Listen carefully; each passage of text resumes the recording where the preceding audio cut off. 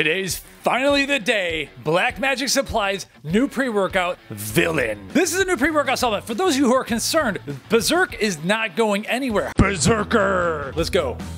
That's really good. However, Black Magic Supply wanted a hard-hitting, energetic, nootropic-based pre-workout supplement that was different. And this is going to be different because the flavors are going to be different because there's no citrulline inside. We have a nitrosamine-based pre-workout supplement here, a heavy hit of caffeine, some nootropics, and a couple of things that I had a little input on myself. Now, I don't have the full label just right in front of me yet. Well, we're going to pop it up right now, but then we're going to take half a scoop of each flavor because there's going to actually be 4 flavors. I have Cherry Smash and Mad Melon, and I am excited for Cherry Smash. I'm going to do a half serving, 1 scoop, 1 serving kind of pre-workout. I'm doing a half serving of each, and then we're going to train and come back and talk ingredients. So let's get to these flavors. Let's start with the Mad Melons. Now, those of you who follow Black Magic know that they put out a Berserk Voodoo Edition, and Mad Melons is one of the flavors. It's happened a couple times. I haven't had this one. Well, that's solid. Ooh. Honestly, you get so used to citrulline-based pre-workouts that the flavors here come through. I like this because it's half natural, half like artificial candy watermelon. I'm gonna say more, actually a little bit more on the candy side of things. And we're going all in with these 2 half scoops. I measured them pretty carefully here. That's unique. I almost get seriously a hint of like blue raz almost in there, but without the citrulline, it's just like it's a thinner, easier texture to drink. We've gotten, and nothing against citrulline, obviously, we love it, but sometimes you want something a little different, and this is going to be that. I'm a fan, but I think I'm more excited for the Cherry Smash.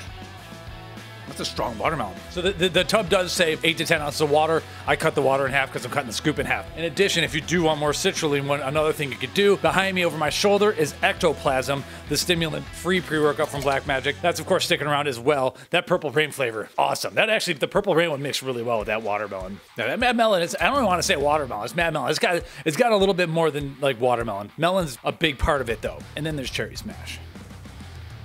Oh, that's strong. That's a strong cherry. I love cherry flavors. Some people on this channel don't. Oh, yeah. 75% dark. This flavor is the one for me. The other 2 flavors are going to be Bombsicle, so it'll be interesting to see how Black Magic Supply hits that. You have different angles there. And then the other flavor is going to be Frosty Raz, which I assume is going to be a blue raspberry. Let's finish up this Cherry Smash, get to working out.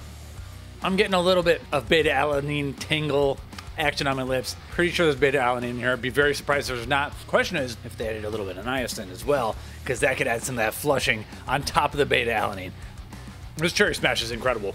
I love cherry flavors, and this is a bold, syrupy, thicker one that's mixing really well with this ingredient profile, whatever the full label is. No offense to Mad Melon. That Cherry Smash is fantastic. We're gonna let that kick in for a little bit, then we're gonna go train. I'm gonna come back, hopefully pretty sweaty, and we're going to talk about the ingredients, talk about this launch. I don't have the other flavors, but hopefully when we have the official ones, we're gonna have to taste those as well. And so stay tuned, I'll be back. A few moments later. Woo, all right, we're back. Great workout, Cherry Smash flavor. Okay, I knew there's a lot of caffeine in here, so I didn't want to keep drinking it, but I definitely would have drank more. If that was like a BCA flavor, I'd probably be pounding that a lot. Loved it a lot. So I got the formula, and some of my premonitions were right. So first off, yeah, energy, power, focus. Definitely the focus is on. We're going to talk about that, what I've been doing lately. Really balanced, high energy pre-workout, but there's no alpha yo, no jitters, no weirdness, no like weird sweats, cold sweats, any of that. So I'm excited about that. So we needed a little something in that vein, but it was definitely flavored differently because, correct, there was no citrulline inside.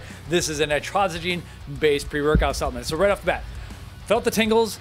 There was definitely 3.2 grams of beta-alanine in here, which will help with endurance, help you get to saturation of your carnosine levels since beta-alanine and the essential amino acid histidine combine to form carnosine, help buffer out lactic acid and other acids in the muscles and everything. So you get some tingle effects from that. But I didn't get the niacin flush from it, and it makes sense. The niacin form they have here is the flush-free niacinamide here. I can tell the difference because if I'm pulling my hair out, that's the nicotinic acid, that's the niacin flush for me. And if I'm just tingling in the lips and stuff, that's beta-alanine. I just had the tingles, so I'm able to tell basically at this point when a product's coming out that does have niacin flush, because I end up like, my hair is like, ah. Okay, so beta-alanine kicks it off. Then we have 3 different ingredients that have 1.5 grams inside, and this is where you get like just a different formula because there's no citrulline inside. I'm gonna skip around the label because I like to focus on nitrosogene, and so we've talked about it many times on our channel. This is what we term like the better form of arginine. It is bound to inositol and potassium silicate, I believe. It actually works a little bit as an arginase inhibitor. It keeps arginine around a little bit longer so that you can produce more nitric oxide, because arginine is the precursor to nitric oxide. So we have a lot of research on that and everything. 1.5 grams is a clinical daily dose. This allows you to get away with not having as much or any citrulline at all, which leads to different flavoring. And that's what's cool about this. On top of that, we have agmatine sulfate, which reminds me that we have 2 different ingredients here that serve as both nitric oxide and cognitive boosters. Agmatine sulfate can work as a neurotransmitter. Nitrosogene has also been shown to improve blood flow to the point of getting nootropic or cognitive support benefits out of it in terms of, for instance, perceived energy. First off, if this was a stimulant-free product, which is not, we have stimulants, we should talk about that next, but also short-term memory and not having as much like cognitive slowdown. I forgot the exact term, but as much cognitive slowdown post-workout, which is where I'm at right now.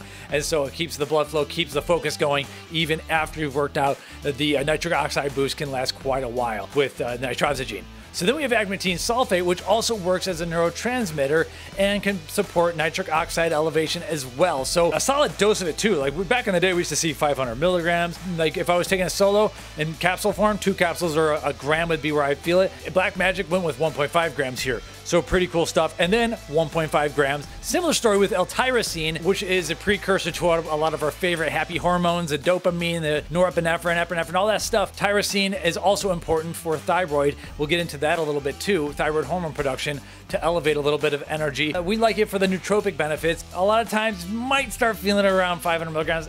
I'd say about a gram, but here, once again, we have 1.5 grams. So 3 solid doses here. And then we get into the choline blend. I could tell there's a choline blend here. So this is where we've been talking about, there was a study about alpha GPC leading to TMAO, and in like subjects that had the Alzheimer's or dementia, there was an increased risk of stroke. So we gotta have a talk about how much alpha GPC or how much choline in general. I think this isn't just alpha GPC. And so my take here, I've always felt good off of choline blends. And that is the case here as well, because alpha GPC and choline bitartrate are here together. Now, the thing is that we do have a high dose of both of these. And in the top of this label, you're going to see that we have 91% of your daily value of choline bitartrate.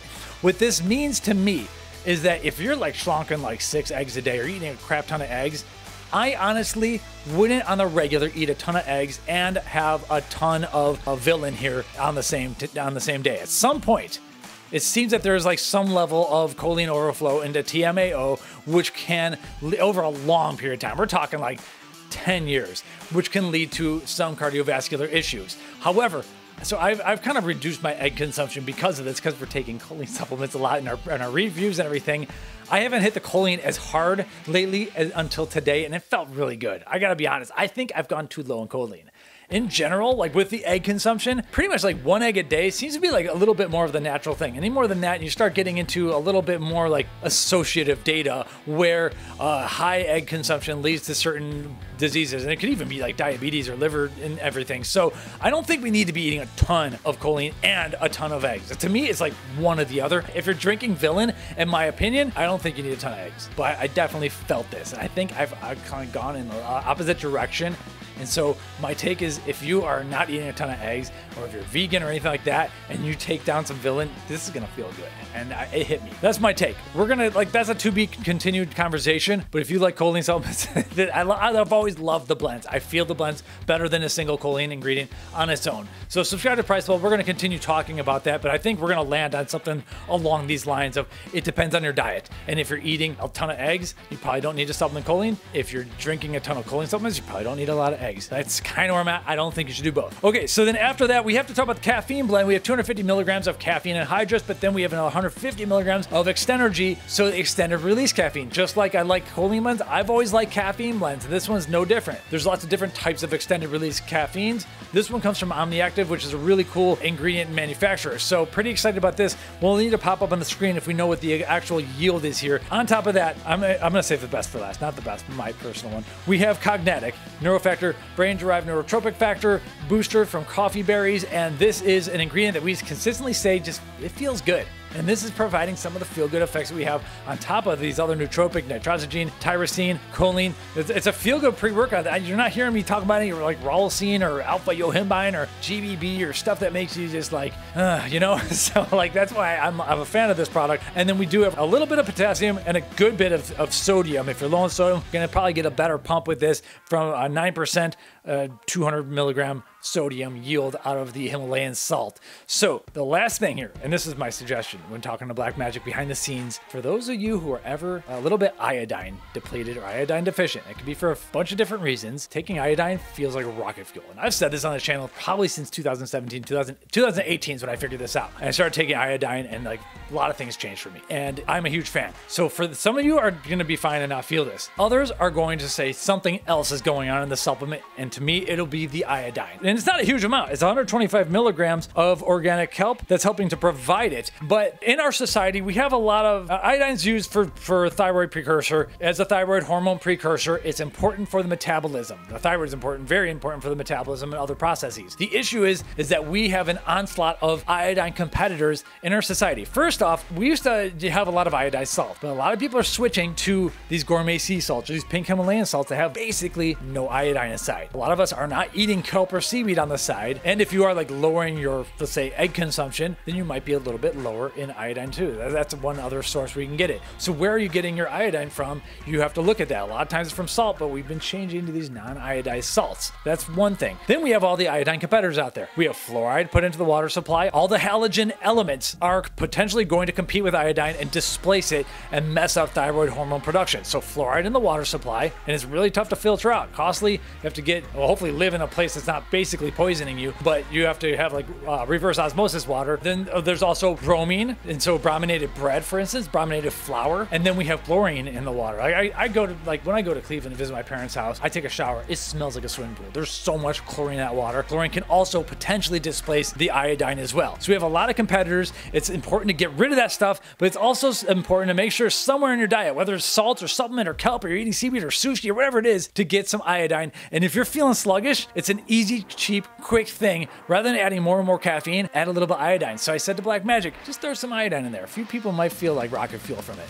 And if not, no big deal. And so there we are. If you're feeling it, that was my take. I think it's a little fun special thing. I like choline blends. I like caffeine blends. I like having a good amount of nitrosamine, tyrosine, and then agmatine sulfate. We really haven't talked about a whole lot lately. So there's like some new old stuff in here. And I, of course, always love iodine. So that is the Black Magic Villain pre-workout. It is not going to be doing any of the non-compliant stuff out there, and it's not going to be the same old citrulline, creatine, beta-alanine. Like, it's different. There's a lot of different stuff in here, and you can always stack it behind over my shoulder with ectoplasm to get a little bit more of the other ingredients that you're generally used to. So I think it's a kind of a nice twist. Very excited about this pre-workout, and if I were to tell you to get a flavor, if you like cherry smash is where it's at. When it comes out, I would hope to taste the bombsicle flavor and the frosty raz flavor, which I'm assuming is blue raz. We'll find out. But let me know what you think about the iodine thing. Maybe, no, I'm not gonna backtrack. I was gonna say maybe I'm like too into it, but I don't think so. I think we have too many iodine competitors out there, and it's tough to filter that water. So make sure iodine is at least not getting completely displaced. I would take even more than what's in here if necessary.